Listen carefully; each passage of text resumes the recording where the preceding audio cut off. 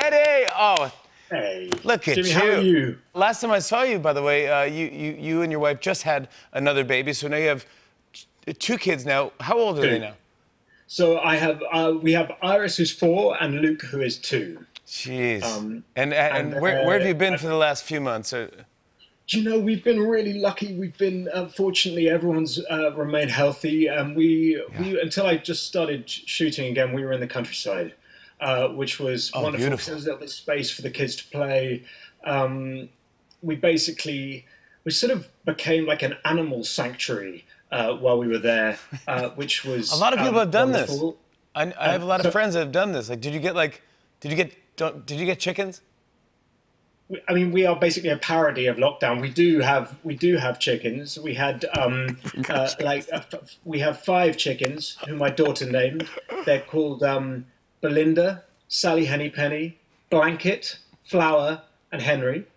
And they arrived and they were sort of battery chickens, so they didn't look that well. But we kind of nurtured them to health, and I spent most of lockdown sort of running into other people's gardens trying to sort of retrieve chickens that were causing havoc. Yeah.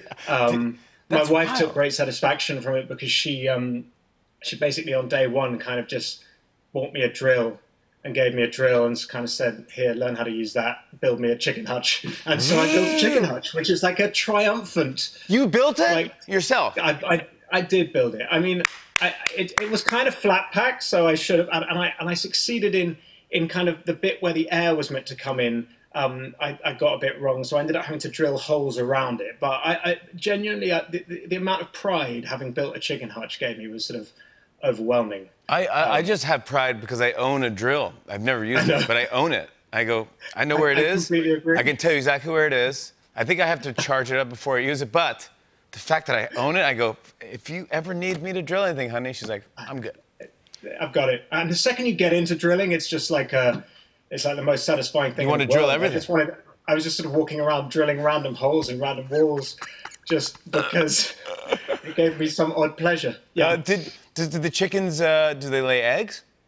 The chickens, do you know what? They started off not being that keen for laying eggs. They were kind of molting and not that happy. And gradually, as they fed well, they ended up laying tons of eggs, which is great, except for the fact that I loathe eggs. I kind of hate eggs. Oh, and so I would sort of have to carry these eggs in the morning, sort of not really wanting to, but doing that thing you do with your children, literally.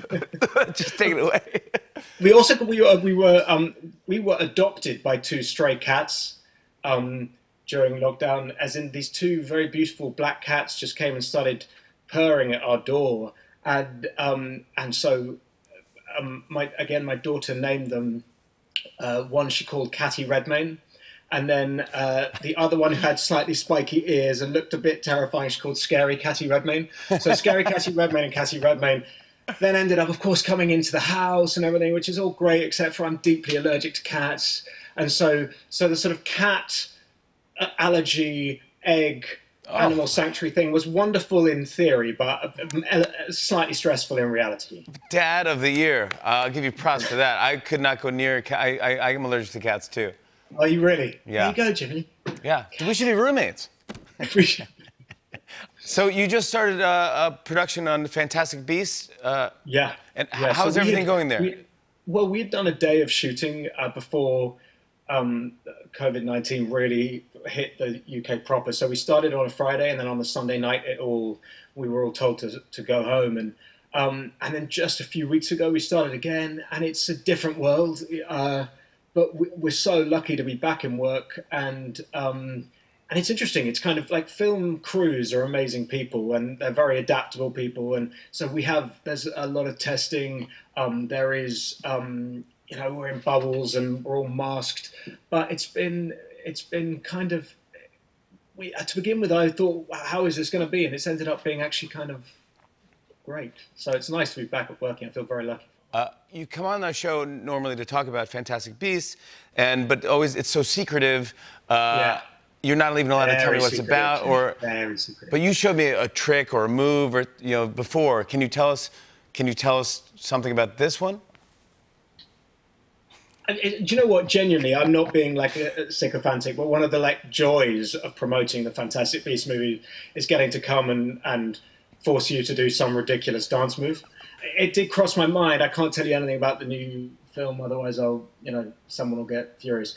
But there is a moment which I've been sort of working on and hoping will remain in the film, in which I have been trying to find some sort of dinky little thing that I can teach you to add. And so I mean, I couldn't do it now, but I'm hoping that come November we'll have we can add one more move to we should go dancing one night and just beast those fantastic beast moves out. I will do that with you. Virtual handshake on that, yeah. Or elbow bump. I would totally do that with you. I will go dancing with you, whatever. That's the best. I want to talk about the trial of the Chicago 7.